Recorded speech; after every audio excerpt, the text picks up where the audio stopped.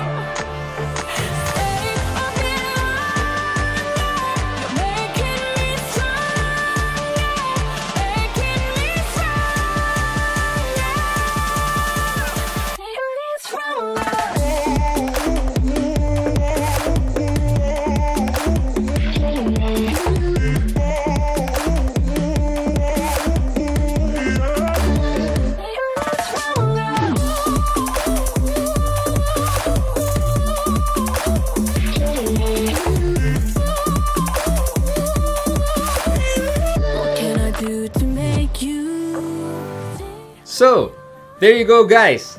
That's our video covering the Asus RTX 82U Gundam Edition gaming router. Again, please note that this is just one of the series of episodes where we will cover most of the PC parts and gaming peripherals under this collection. As always, I love to know your thoughts in the comment section down below. Please don't forget to like, share, and subscribe to my channel. Till next time, maraming salamat!